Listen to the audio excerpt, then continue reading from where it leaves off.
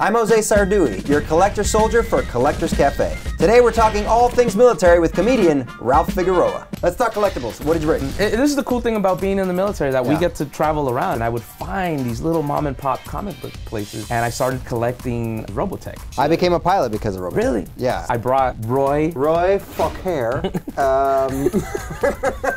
He was the leader of the unit. Yes, he was the school leader. This is Roy Focker's VF1. I'm nerding out. I have the biggest nerd boner right now. I bought his counterpart, Rick Hunter. I got the statue of Rick Hunter. This is the original Rick Hunter. I have the matching outfit at home. Hey! Yeah! This is the limited edition. Oh, stop it. Stop it! Yes. It's got the missiles too. So this series alone is probably worth a couple grand. I have 2 full sets of those. I was a huge fan of Wolverine. I remember when I was in Germany, I happened to find a 12-inch version of Wolverine in his camouflage. What collectible do you wish you could find? There's a Boba Fett that never came into production, and it's about this big. Yeah. It's not even in color. It's a prototype, and it has this weapon that shoots, and there's a little projectile, and which is why they didn't make it. So there was only like 6 of these things. Wow. That would be my prize collectible. Good thing you came on the show, because you can actually go on collectorscafe.com and you can interact with other collectors. Yeah, and you can get that Boba Fett. Yeah. So Ralph Figueroa, thank you very much for joining us. I'm Jose Sardui, your collector soldier, and that wraps it up for this edition of Collector's Cafe.